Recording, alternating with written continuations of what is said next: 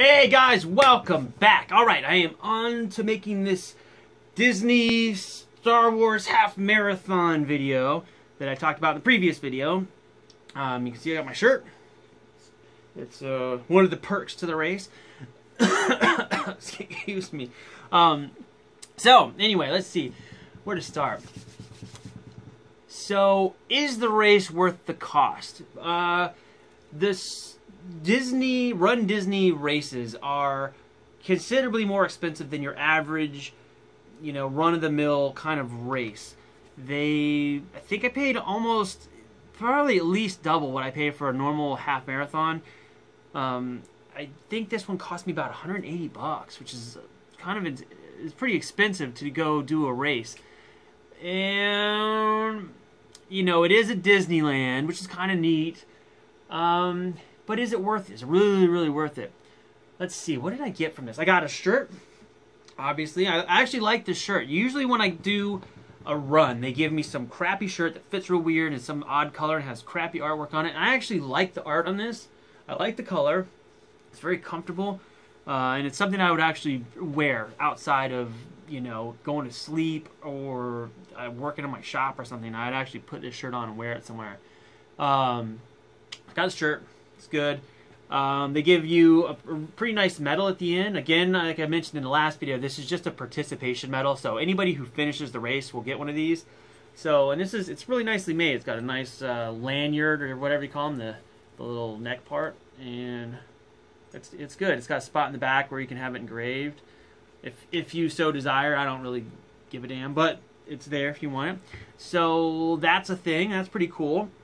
The whole race is themed. So they have, Star Wars crap everywhere, and they have, everything's themed out Star Wars. So everybody's kind of dressed Star Warsy or has Star Wars stuff on. That's kind of fun. Like if you guys watch my videos, I like that kind of thing. It's not like going to a convention necessarily, but it kind of has that vibe. It's a little more festive than a regular race, which I think is a fun time. It's more fun before and after the race, definitely, than a standard race where you're just waiting for your results.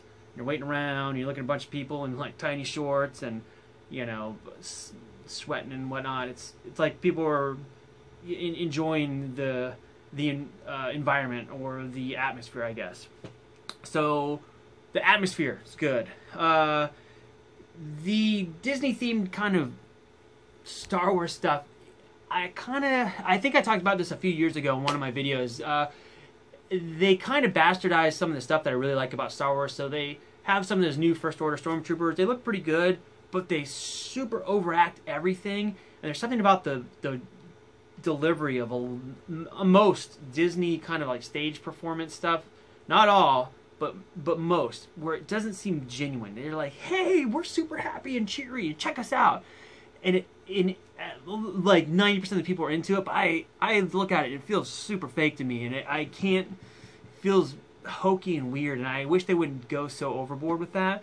But overall, it's kind of separate from the race, but it's just part of the thing. Everybody's in a good mood, so that's fine. If that's what they want to do, it's fine. I can make another video about that some other time. I'll get back to the race stuff. The course, we'll go into that. The course was really nice. It starts out, goes through the parks, which is Disney California Adventure and Disneyland. It goes through the parks, winds all around, and then it goes out onto the surface streets of Anaheim. And the course is generally flat. There's no hills or anything crazy. So if it's not quite straight enough that I think you could get a PR, like get a top time, but you could do really well there if you're looking to get like a qualifier for like Boston Marathon or New York Marathon or one of those big races. This would probably be a good place to do that because the course is so flat, and if you're a fast runner, you can really just go all out and you don't have a lot of uphills. There are some areas through the parks that are a little curvy that would slow you down a little bit, but overall it's a pretty fast course. So from a running standpoint, that's really, really good. They did a very good job separating the runners, at least from what I could tell where I was at, based on the speeds. And most races do this. When you sign up, you'll fill out your forms and you say, I think I can finish in whatever time.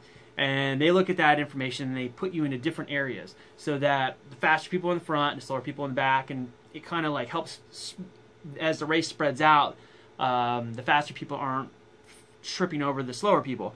And this race was like that. They did a very good job organizing it because I'm a relatively fast runner. I'm not fast enough to do first place, second place, that kind of, that level. But I am in the top 10% of almost every race I do. I come in, pretty high up in the standings. And this one wasn't any different. I didn't even run that great, and I still came in top 10%. But in order to do that, I wanted to be in that front pack, so I didn't have to fight my way through all the slow people. And to get in the front pack, you have to provide proof of previous race times, whereas most races you can just fill it out and they'll let you in. This one you actually had to go and find previous races. I had to go get a bunch of my previous races online and provide the links to be sure that I was actually qualified to be in that position, which was kind of nice because usually people will sign up and they'll put the wrong numbers, and you end up with slow people in the fastest corral. And this one wasn't like that. I think there were like 2 people that were definitely didn't belong there. Some people that were a little slower than me, but they weren't so much that it was, dangerous, like in an accident way. Like if someone's going too slow and you're going fast, it's bad. If people are a little slower than you, you can go around them. That's fine. That's kind of how it was. It was a nice setup, and for me, that was a perk. So I liked that a lot. As I mentioned, the course goes through the park. So when you start the race, you do the first section is actually going through the park, which is really, really, really cool that you get to do that. But it's 5:30 in the morning, so it's dark out, and you can't see a lot, and you're surrounded by thousands of people. So as you run through the parks, which should be a really cool experience, you can't really take it in because you're too busy focusing on the people around you. Now, if that was at the end of the race, where everybody has sort of spread out from each other by the time you've run 13 miles, everybody kind of like gets their pace and gets some space between all the competitors. If it ended in the park, it would be cooler. Now, I understand why they can't do that, because 13 miles, you have these slow people that are going to be coming in at the point where the park is going to be opening. They need to open the park, so they need to get the people through the park first, clear out all the stuff so the park can open just like normal. So I get that, but that would be nice. However, that is not the case. So you're running through the park, you can't look around much. I took a little bit of video here and there while I ran. It's going to be really crappy, but I'll put it in here like right now.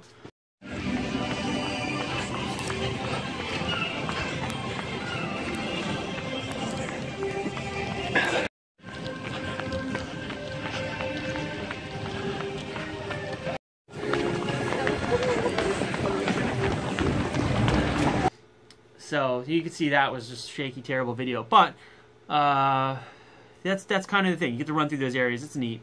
The rest of the surface streets, pretty cake. Let's see. They had mile markers. Every single mile was marked really well, so you could tell where you're at on the course. They had water and like Powerade at almost every single stop. And I think they had 1 or 2. They definitely had 1 stop, but they might have 2 that had Cliff Company. There's Cliff bars. They have the Cliff shots or whatever they are. They're kind of like a gel, give you an energy boost if you're starting to bonk, which I ended up having to use one of those, which was very atypical of my running. But so they provided those. That's sort of typical of most races. When you get to the end, again, they put your medal on you, which is typical, and then you go through and then they give you a packet with a bunch of snacks and crap, and it was sort of cold, and they gave us these mylar blankets to wrap up, which I'd never received one of those, but it actually worked pretty well, better than I expected. Let's see here.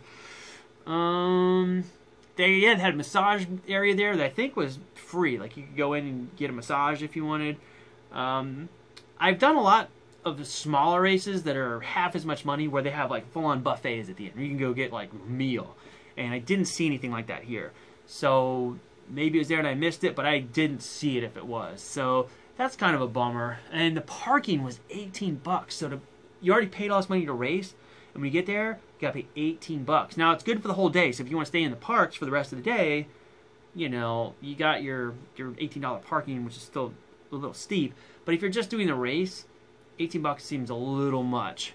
And I think they should give you a discount if you're doing the race. But, you know, that's just me. Everybody's going to pay it because where else are you going to park? Yeah, so overall, I felt like it was pretty much worth the price for me. A little steep still, but I would do it again. Next year, I'll probably do this race again. I had a good time during the race. It's just fun being around all the theme stuff. I liked doing, you know, this kind of thing. It's a fun type of attention, and you know, people do creative things. It's good. So I would definitely do it again. It is a little steep. If it's your first race, I might be a little much to pay for your first race. I would say go do some cheaper races first and see how you like them to see if it's worth it. Because if you're going to go run half a marathon, it's 13 plus miles. You want to make sure that you're in some kind of shape that you can finish it. Because if you're not going to finish it, what the hell's the point of paying all that money to do the dumb thing? But that's all I would say. There's some little aspects of it as far as Disney staff and things I could talk about in another video. I think it's more of a general Disney staff kind of critique. I don't want to say complaint, because I know a lot of people work at Disney that are great. So, I just rewatched part of my video and I realized that I forgot to talk about the sign-up process. If you are interested in doing any of the Run Disney races, I highly suggest marking the day when it goes online so that you can register that day, because the chances of not getting in are extremely high. The days when this race came online, I waited till after work to sign up. And I had intended to do the Rebel Challenge, which, if I remember correctly, is the 5K, the 10K, the 15K, and the half marathon. And each race gets a medal, different than this one. Each race has a different medal, and then you get the Rebel Challenge medal. So you get 5 medals. And me being a sucker for Star Wars crap, it's like a big perk for me. And I like to run, so I would have gladly done all those races. But the Rebel Challenge was sold out in the first day that I went on there to buy my tickets. No more tickets no more entries, register points, or whatever they call them. No more entries for the Rebel Challenge, and the only thing available was the half marathon. So I got in on that early. You know, after the race, I saw a lot of people with like ice on their knees and, you know, icing their legs and stuff, which I'm not really used to seeing that. I've done these kind of races before, and I haven't seen so many people with like iced up knees, and I don't know if it's because people aren't really used to running or have bad technique. And now when I see people with like knee injuries and like shin stuff and all that, it's almost 100% it's their running technique is kind of bad. I used to get those things all the time, and I changed my technique, and I've not had any problems like that ever since. I can get into that in another video. But anyway, so that's kind of my wrap on the marathon, on the half marathon. As far as it went for me, my run was good. I finished 323rd out of 15,000 people.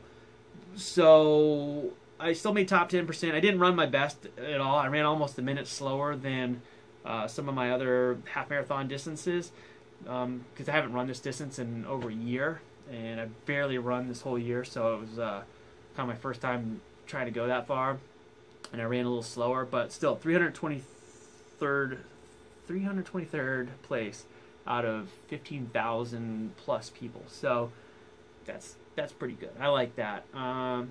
Happy with that result. But overall, yeah. So if you want to talk more about like running and how I like kind of keep myself lean and so forth for doing 3PO, those are some good topics I think I could maybe cover in the future. But hopefully this was somewhat informative to people, and I'm going to try to edit this up, cut out some of the rambly stuff. And I will see you guys real soon. So have fun. Bye.